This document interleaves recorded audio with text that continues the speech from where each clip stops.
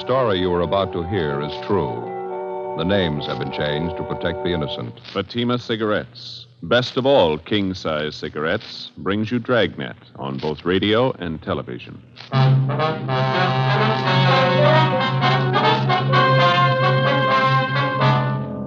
You're a detective sergeant. You're assigned a homicide detail.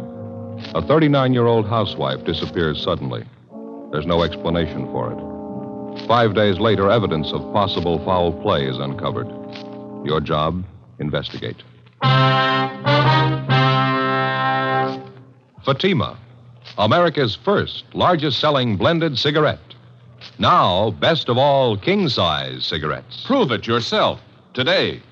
Compare Fatima with any other king-size cigarette. 1. Fatima's length filters the smoke 85 millimeters for your protection. 2. Fatima's length cools the smoke for your protection. 3. Fatima's length gives you those extra puffs, 21% longer than standard cigarette size. And in Fatima, you get an extra mild and soothing smoke, plus the added protection of Fatima quality. Definitely the best quality in its class, but the same price as the cigarette you're now smoking. Buy Fatima in the bright, sunny yellow pack. Best of all king-size cigarettes.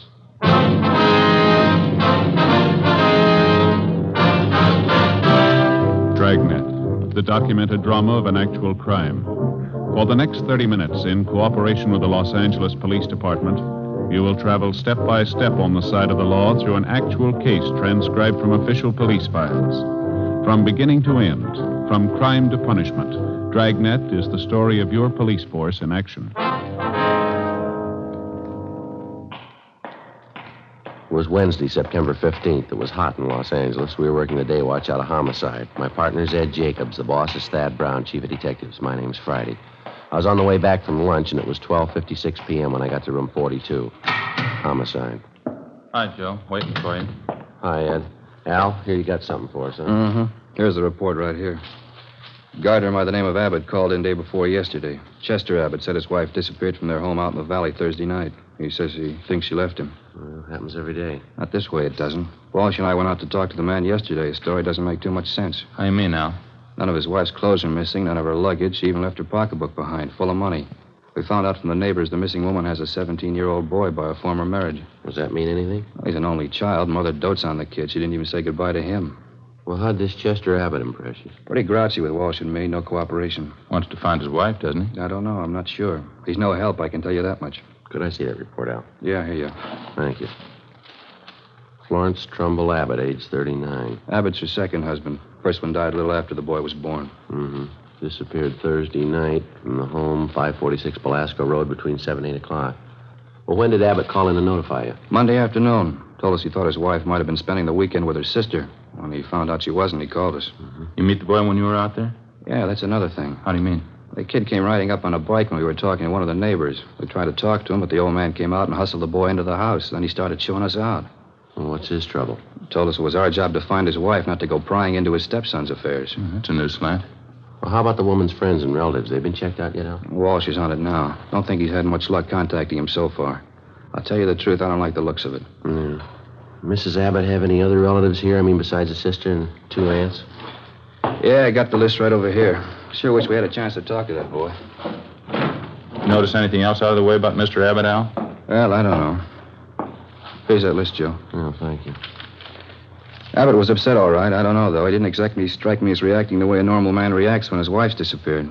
Well, how about a copy of this report? You got one to spare? Yeah, sure. Just a minute. Yeah. Missing persons, Barghetti. That's right. This is Barghetti speaking. Who's that? Oh, yeah. Yeah, sure. About what? All right, good. 4 o'clock? Fine. All right, son. Goodbye. Well, that was the boy I was telling you about, Mr. Abbott's stepson. What do you want? He wants to talk to us. Sounded worried. About his mother? He thinks something's happened to her. In police work, missing persons detail is not a department separate in itself. It's organized as a part of homicide division. When the possibility of homicide arises in the course of handling a case, missing persons immediately turns the matter over to homicide officers for investigation. When we got the call from the Abbott boy, we automatically took over. According to Al Barghetti, The boy said he suspected his stepfather and he didn't want him to know of any meeting between him and police officers. At 3:15, Ed and I left the office and drove to the meeting place designated by the boy, the Dairyland Fountain and Coffee Shop near the corner of Fairfax and Hollywood Boulevard. We got there at 3:50 p.m. At 8 minutes past 5, the Abbott boy still had not arrived. We waited another 15 minutes, and then we left and drove out to the valley and pulled up in front of the main gate to the Abbott nursery on Velasco Road.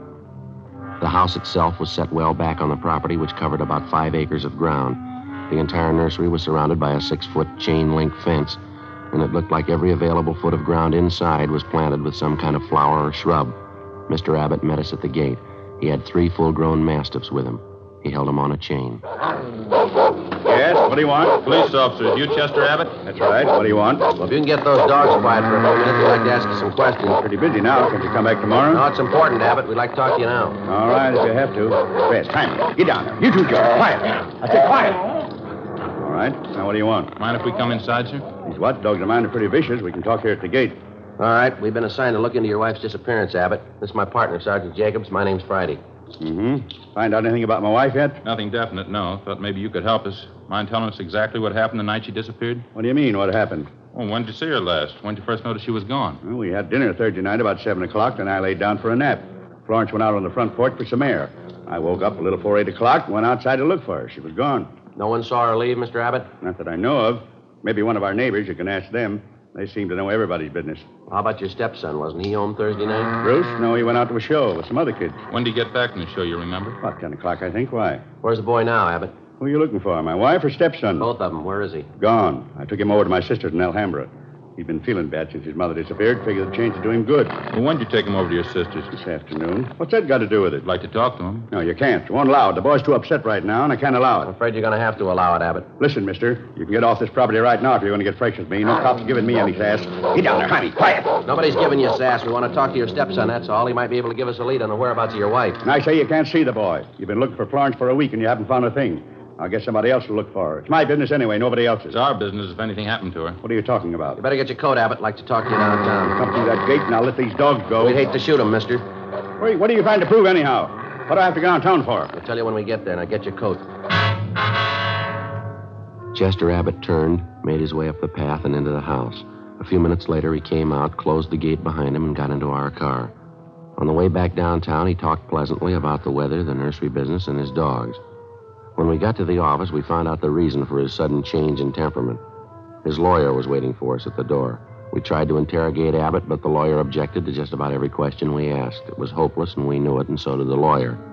We released Abbott, but not before we got the name and address of his sister in Alhambra, where the stepson, Bruce, was supposedly staying. After Abbott and his lawyer left, Ed and I signed out of the office and drove to Alhambra to check on the boy. Forget he sure had this one pegged. Real sleeper. Yeah.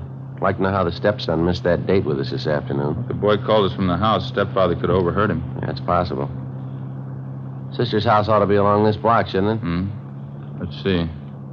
1408, 06. Yeah, there it is. Gray Cottage, 1402. Okay, let's pull up here, huh? Right.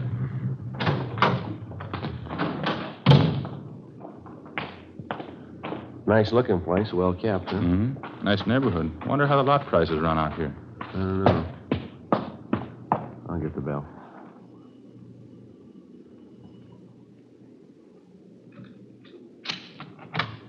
Yes, what is it? Police officers, ma'am. You Miss Abbott? Yes, Helen Abbott. Why? Well, we talked to your brother earlier today, Miss Abbott. He said he brought his stepson, Bruce, over here to stay a while. We'd like to see him if we could. Bruce? Well, yes, he was here until about an hour and a half ago. I went to the store, and when I came back, he was gone. You any idea where we can find him, Miss Abbott? Well, I telephoned my brother Chester just before you came to the door. Bruce isn't there. Yes, ma'am. Do you mind if we came in and looked around, Miss Abbott? Won't take long. Well, why? I told you Bruce isn't here. It's the truth. There's no reason to lie about it, is there? Oh, no, ma'am. It's not that. Well, then what is it?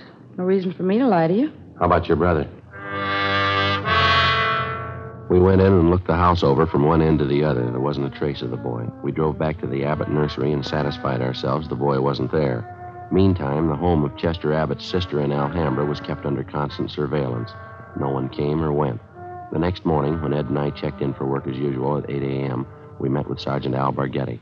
Well, I had half an idea there might be something wrong. What makes you so positive, though? That's just it, Al. We're not positive. It's the whole setup, I guess. Smells bad. How do you mean, for instance? Well, Abbott's lawyer, for one thing. If a man's innocent, he doesn't have his lawyer sit with him and tell him not to answer any questions. Yeah? Number two, the kid's phone call. He didn't show up for that date. You figure. I don't know. Could be he doesn't get along with his stepfather. Happens, you know. Maybe he's trying to get back at him for something or other. Yeah, that could be. Why is Abbott hiding him out, then? Pretty sure he's hiding him out? The way things been going, no other way to take it. Mrs. Abbott walked away from her home last Thursday night. Nobody saw her. She took nothing with her. No luggage, no clothes, no money. That's it. You checked with her family doctor? Yesterday, told us Mrs. Abbott was in perfect health. Checked her bank statements, double-checked the name through Wanderer's file. Repeaters found missing persons. Couldn't find it in either one. Her relatives, too. How you talked to them? Some of them, yeah, Al. Got a few more to check out this morning. Well, one thing's certain. No clothes, no money, no luggage. She couldn't have gone very far. You checked all the angles, huh? Well, the sheriff's office, the jails, the hospitals. Sent out a teletype and an APV. She's been gone almost a week, and nobody's seen her. Now, how's that add up to you?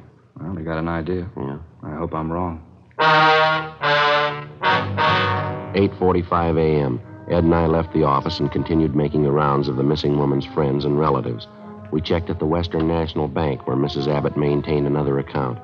Her savings statement showed a total balance of $31,564.17. Her checking account had a balance of $842.71. At the Farmers Mutual, we found the record of an insurance policy issued to Florence Trumbull Abbott. It was a 20-pay life policy covering the insured in the amount of $30,000. The beneficiary was listed as the insured's son, Bruce Trumbull Abbott, if living upon receipt of such due proof. If not, the insured's husband, Chester J. Abbott.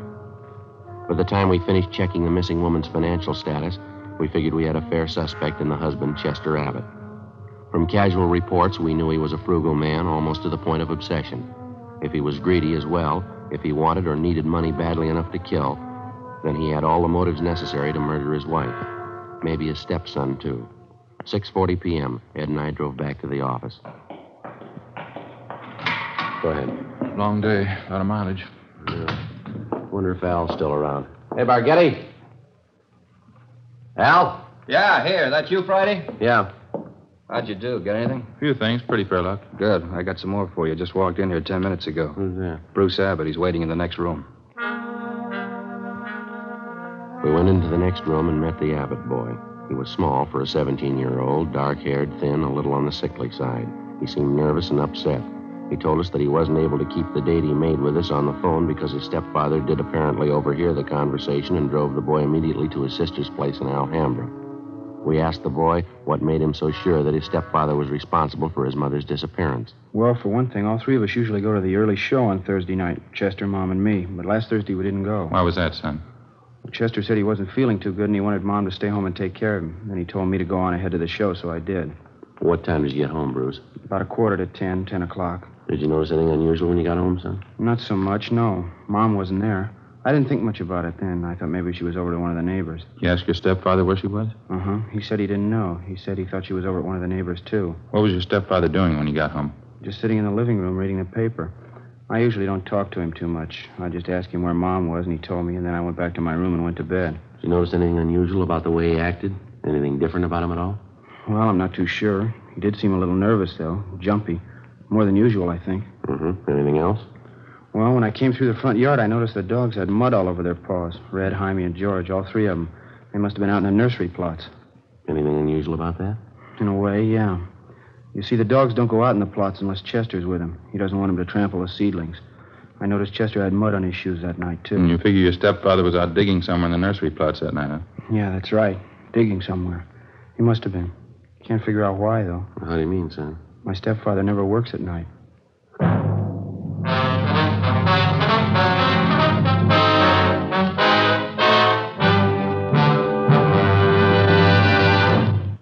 You are listening to Dragnet, authentic stories of your police force in action. Compare Fatima with any other king-size cigarette. 1. Fatima's length filters the smoke 85 millimeters for your protection. 2. Fatima's length cools the smoke for your protection. 3. Fatima's length gives you those extra puffs, 21% longer than standard cigarette size. And in Fatima, you get an extra mild and soothing smoke, plus the added protection of Fatima quality. To show our confidence in Fatima, We make this money-back guarantee to every king-size cigarette smoker. Buy a pack of Fatimas. Enjoy Fatima quality, extra mildness, and superbly blended tobaccos. If you're not convinced Fatima is better than the king-size cigarette you're now smoking, just return the pack and the unsmoked Fatimas before August 1st, 1952, and we'll give you your money back plus postage. Fatima, Box 37, New York 1. Remember, each king-size Fatima gives you an extra mild and soothing smoke, plus the added protection of Fatima quality. Switch to Fatima today. Best of all, king-size cigarettes.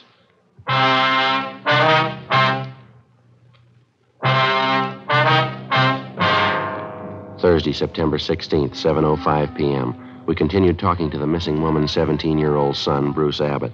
As the interview went on, it became more and more obvious that the boy and his stepfather, Chester Abbott, didn't get along at all.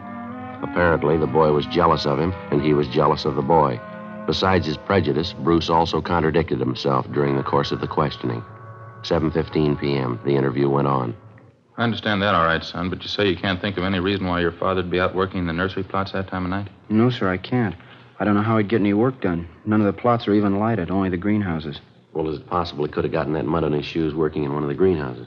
No, sir, I don't see how. All the paths in the greenhouses are graveled. It's my job to see they're kept graveled. I know they weren't muddy because I fixed them the day before. Mm-hmm. Well, what do you think it means, Bruce? I don't know. I don't want to think about it. I just know he's done something. He's done something to her. Did your father, that is your stepfather, give you any reason for keeping you away from the police officers that came to your house? I mean, the first two officers who showed up? No, he said people were getting nosy, that's all.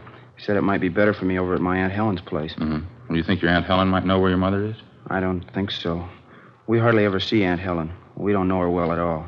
Well, do you know if your mother and stepfather argued very much, son? I mean, big arguments. Sometimes, yeah. Mostly about me. How do you mean? Chester's pretty tight, you know. Doesn't like to spend money at all. He and Mom used to argue about whether I ought to get paid for the work I did around the nursery. Chester didn't want to pay me. That's so? Yeah, when I started working, he promised he'd pay me. I was saving up to buy a 31 Model A. After a couple of weeks, when he didn't pay me, I asked him about it. He told me I ought to be glad to work for him for nothing. And your mother argued with him about that? Sure, she got good and mad, too. She should have gotten mad. It was her money that bought the nursery anyway. Well, how'd you happen to get away from your aunt's place, Bruce? It wasn't too hard. Helen had some shopping to do, and she left me alone. She locked the door to my room. Even the screen over the window was nailed down, but I kicked it out and got away. I stayed at a friend's house last night. You thought much about where you're going to stay tonight, son? Well, I don't know. Sergeant Brigetti, I was talking to him. He asked me if I wanted to go out and have dinner and then stay at his house tonight. I don't know. Sounds like a good idea to me. I don't know. Sure nice of him to ask me. I think it'd be a lot better for you, son. Why don't you check in the next office, see if Bargetti's ready to leave, huh? Yeah. Okay, Sergeant. Thanks. Sure. You betcha. Joe, what do you think? It's hard to say. He might be lying. Before we signed out of the office that night, we met with Captain Lorman and outlined a plan to bring in the husband of the missing woman for questioning alone. We figured it'd serve two purposes: clarify the boy's position in the case and determine one way or another if the stepfather was withholding information about the disappearance of Mrs. Abbott. The big problem was to bring in Chester Abbott for interrogation without the knowledge of his lawyer. As we'd found out more than once, it was impossible to get anything out of Abbott with his lawyer present. We set up a plan to call at the Abbott home early in the morning, get the suspect out of bed, and bring him in before his lawyer could be notified. At 3:30 the following morning, Ed and I met at the office and started for the Abbott place. We brought along a couple of pounds of fresh horse meat to keep the dogs quiet if they raised a fuss. At 10 minutes past 4 a.m., we parked our car a few hundred feet down the road from the Abbott nursery and made our way toward the gate. I reached in and tried the latch. The dogs started up. How about it, Joe? Open? No, it's padlocked. We're going to have to climb the fence. Toss some of that meat over to him, will you? Yeah, okay. There. All right, that does it. All right, let's climb the fence. Keep an eye on the hounds. Looks like they could take a leg off. Yeah. Take it easy, Ed. All right. Watch that. Yeah. Here comes that other dog. Get some more of that meat ready. Yeah. There you are, boy. Go get it. Go on. All right, that's fine. Come on, let's hurry. Have a look, Joe. Huh? Windows along the side of the house. Lights just went on. Yeah, come on. All right. Who is it? Who's there? Who is it? I'll set the dogs on you. Police officers, Abbott. Friday and Jacobs. What kind of business is this? What are you doing out here this time of night? You're under arrest, Mr. Abbott. What are you talking about? I think you heard me. You're under arrest. What kind of crazy thing is this? You're going to pay for this. I'll have your job. All right, you want to get your coat? You cops are asking for a pack of trouble. You know that. Get your coat. I'd like to know what you think you're doing. Where's my stepson, anyway? What have you done with him? I got a better one for you, mister. Huh? What have you done with your wife? 4:25 a.m. Ed and I drove the suspect, Chester Abbott, back downtown to the office. He was quiet and sullen. We headed down the hall for the squad room. Light still burning in the office. Yeah, probably Bargetti standing by. All right, Abbott, in there. You're going to pay for this. You can take my word on that. Ed, you want to take him in the office here and stay with him? I'll check with Al. Okay. All right, Abbott, inside.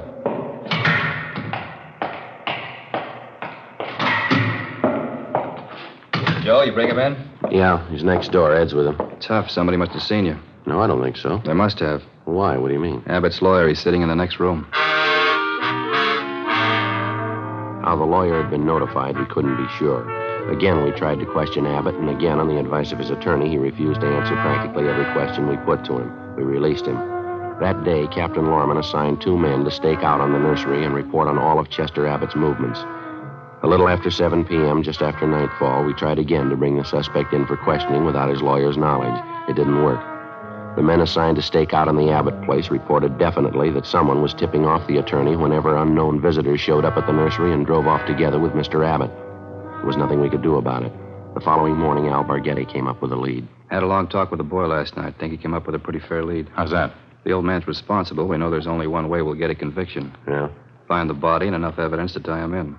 Yeah, well, where do we start looking? In a new rose bed. It's next to one of the greenhouses in Abbott's nursery. Boy tell you this? Yeah, seems to make sense. We know old man Abbott's crazy about saving $1. We found that out from the neighbors and the relatives. Mm-hmm. On the nursery trade, especially in the limited area Abbott has to work in, you cultivate every foot of ground you have. You plant every foot of soil with something. Well, yeah, Al, what's the point? Well, Abbott's not the type to waste anything. He wouldn't let ground lie fallow when he could plant something that might bring in a few dollars next spring. Mm-hmm. Bruce tells me his stepfather has every inch of the property planted with something. Everything except a 6x8 plot of ground in that rose garden. Well, what did the boy say? The plot been vacant for a long? Well, he says his stepfather got it ready for planting a week and a half ago. It's still vacant. Be worth checking out. How do we do it? We can order up a crew from the crime lab. They can take probings through the plot, all around it. They ought to be able to tell us how deep the ground's been worked over lately. Okay, what do you figure, tonight? I think so, yeah. Maybe 11, 12 o'clock. What about old man Abbott? You think he's going to sit still for it? If the hunch pays off, he's going to sit still a long time. It was 10 minutes past 11 that night when we got to the Abbott nursery. Lee Jones and the crime lab crew, Al Bargetti, Ed, and 2 other men from homicide. The men on stakeout told us Chester Abbott, along with his attorney, had left the house a half hour before in his car, a dark blue coupe. They hadn't returned. Ed brought along another supply of fresh horse meat for the dogs, so we didn't have any trouble there. We located the vacant plot of ground in the rose bed next to one of the greenhouses, as Bruce Abbott had described it to Bargetti. The crime lab crew started probing. The ground obviously had been worked over recently, and to some depth. They started digging. Anderson, get that light over here, will you? Thanks. Joe, see anything? No. Let's keep digging. Try it over here. Yeah. You know, this is it. He wasn't taking any chances. Down a good 4 or 5 feet now, wouldn't you say? Yeah, at least that. Anderson, more light, huh? All right, let's go at it. All right, wait a minute. Yeah. A woman's shoe here. Come on.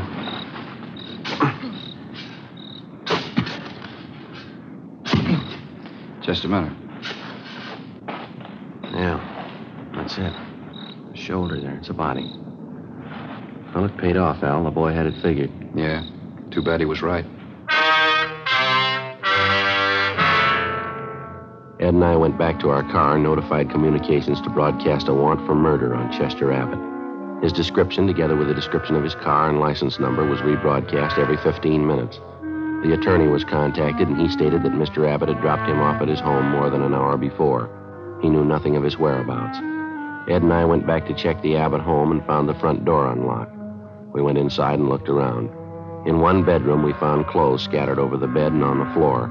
There was only one old suit left in one closet. On the table next to the bed, we found an airline's timetable.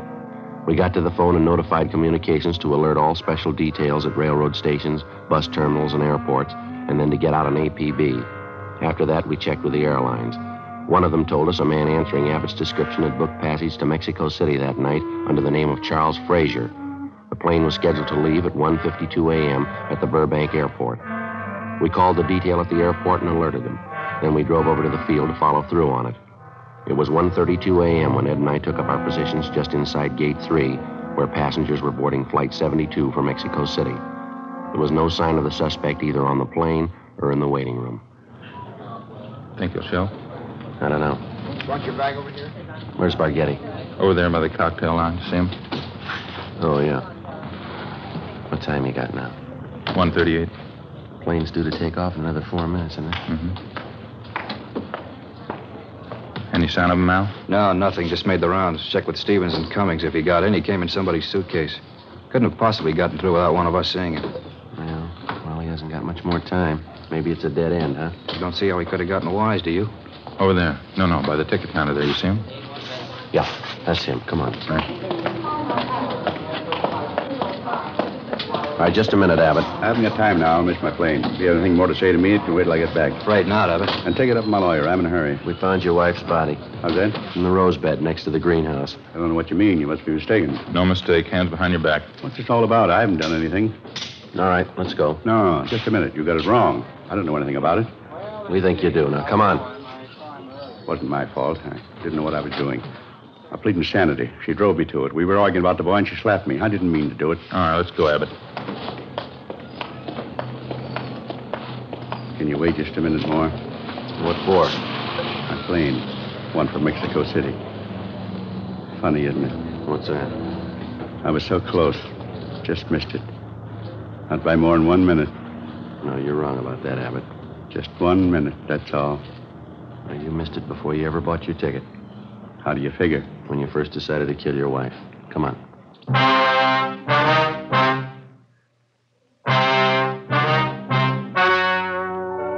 The story you have just heard was true.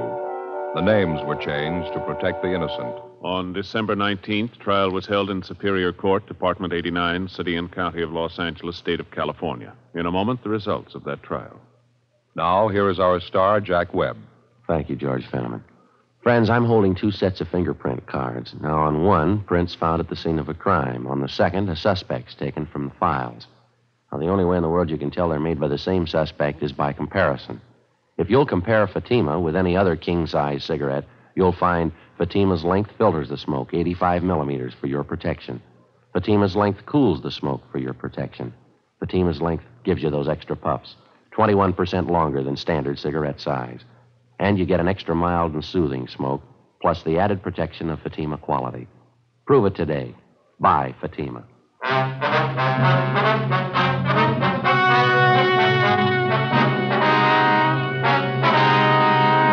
Chester Vernon Abbott was tried and convicted of murder in the first degree. The jury failed to recommend clemency. Abbott was executed in the lethal gas chamber at the State Penitentiary, San Quentin, California.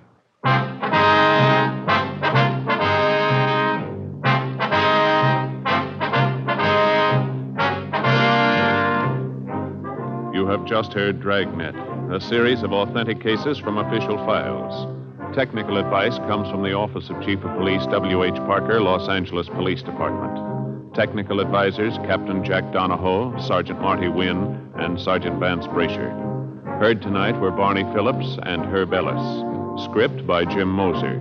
Music by Walter Schumann. Hal Gibney speaking.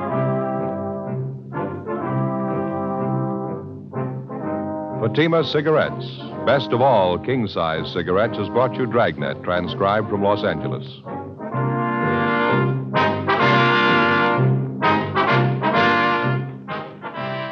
Now it's Counter Spy on NBC.